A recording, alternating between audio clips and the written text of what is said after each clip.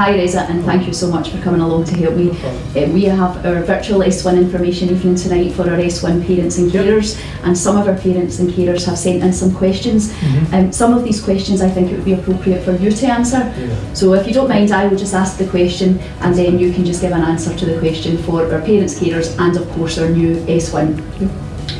Reza, from your experience, do all teachers use Shobi for setting homework? From my experience, no, all teachers don't use Shobi. There is Microsoft Teams, there is Outlook, which is just putting work in through emails, which works quite well as well in my opinion. And there is Socrative to assign quizzes, but in my opinion, all four of them work quite effectively in giving providing learning tools for the pupils.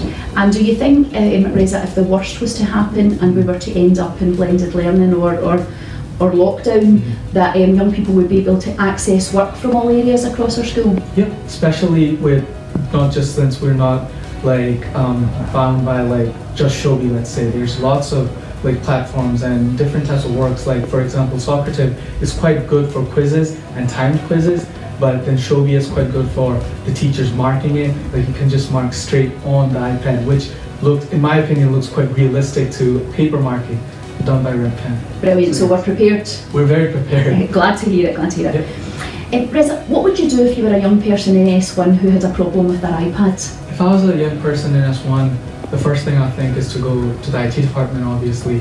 And in the IT department, while you go in, there's a table just in the hallway, and there's chairs there with digital ambassadors. These ambassadors are pupils that are trained to basically helping with problems coming for the iPads. So you go to the ambassadors and they can help you fix or at least note down your problem to pass on the information. Brilliant, and you're one of those ambassadors, yes. Well done, and thank you for continuing to do that. Reza, are there any opportunities in the school for young people regarding pupil voice? Yes, there's of course, as I mentioned, the digital ambassadors, which they just don't work with the teachers, they work with the students as well in getting information. For a personal experience of mine, Ms. Gunn was asking a couple weeks ago, how has anybody heard anything that's been it's difficult to the students, and lots of our ambassadors said certain issues that Ms. Gunn wasn't aware about. And there's obviously the pupil parliament, which is essentially a big voice for what the pupils want in the school. Brilliant. What about extracurricular activities? I know it's been quite difficult this year. Any ideas when they'll start, and what is actually available in our school? For availability, when I first came to the school, I was quite surprised by the amount of just different areas, and even within these different areas there are many different extracurricular activities. There's obviously sports, there's not just one sport, there's all the main sports you can think of. And even if you want, as I talked about pupils' voice, a couple of my friends last year made a volleyball club talking to the PE teacher, so that was excellent. And there's not just sports, there's English, there's the debating club, there's arts, creativity and arts clubs for pupils interested in those areas, and so on. There's plenty to keep S1 occupied. Yeah, there's one, you find out there's one, there's a new one every day. Excellent. And final question for you, if you don't mind, Reza, is there any peer mentoring in our school for our new S1 young people? Yes, there is peer mentoring. Last year I was part of a couple of peer mentoring programs. The first one was paired reading sessions, which was for pupils whom English wasn't their first language. So the role for us was to take them out from class during our free periods and basically read a book with them. And after that book is finished, we go on to a more difficult level book, and so on and so forth, hopefully hoping their English levels increase by the end of the program. And I was part of another mentoring program. It was called MAV, it was Medics Against Violence, where we make aware of all the people, the dangers and how to avoid violence in just day-to-day life in Glasgow. Brilliant, thank you. And just a quick question from me. What would be the one piece of advice you would give to an S1 starting your school or who have just started their school? S1, I would say, don't take it too seriously. Enjoy S1 and enjoy our school. Our school has to offer a lot compared to, I've been to a few different schools in my life, and Holyrood has been one of the best in terms of opportunities. So enjoy Holyrood and get to know your teachers and make new friends in S1.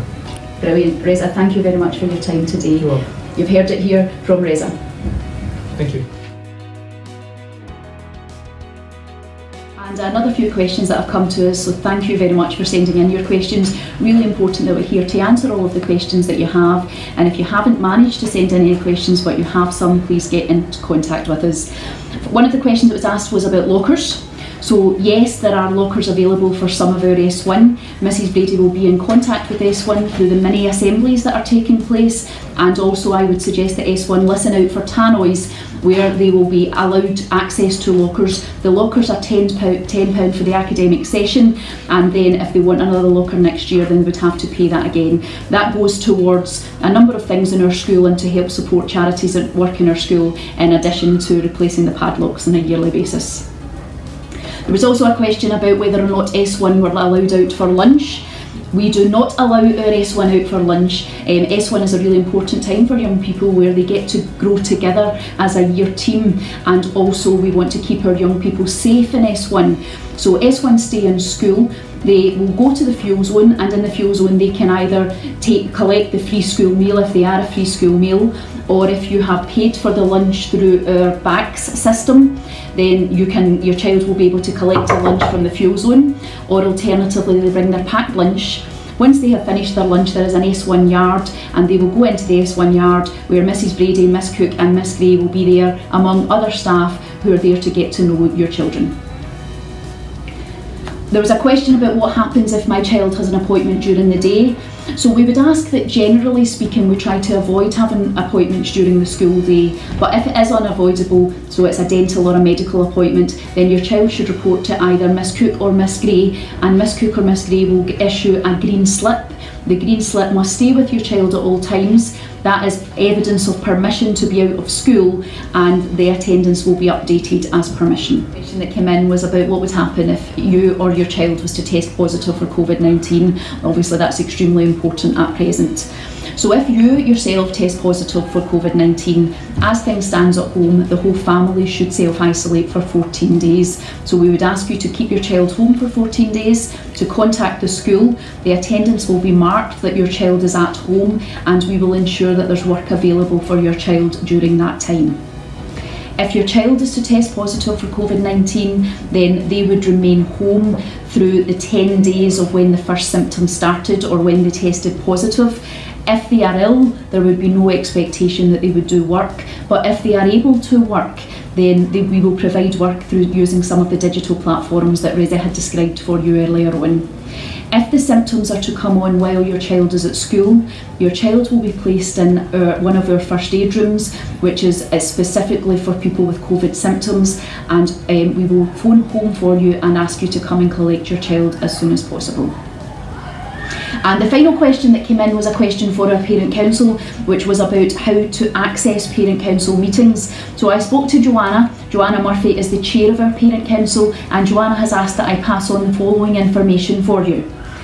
The Parent Council has been adjusting to holding virtual meetings on Zoom, and so have been limiting the meetings to previous members.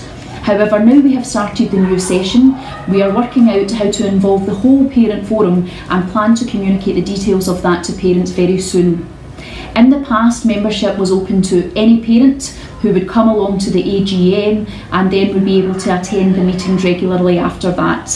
We are trying to adapt to the new practices and considering how to keep in touch with all interested parents. As you can imagine, the last couple of meetings have been entirely focused on what the back to school arrangements were and trying to get things back to normal. But from the next Parent Council, we'll be back to our usual agenda, which focuses on school business and school improvements alongside new initiatives.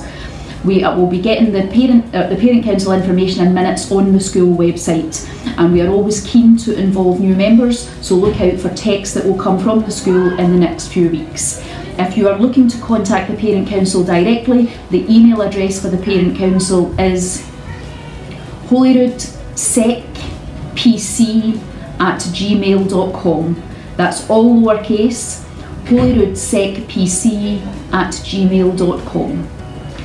Thank you very much for your questions. I hope we have managed to provide answers for you. As I said earlier, if you do have any more questions or anything else that you would like to find out about our school, please get in contact.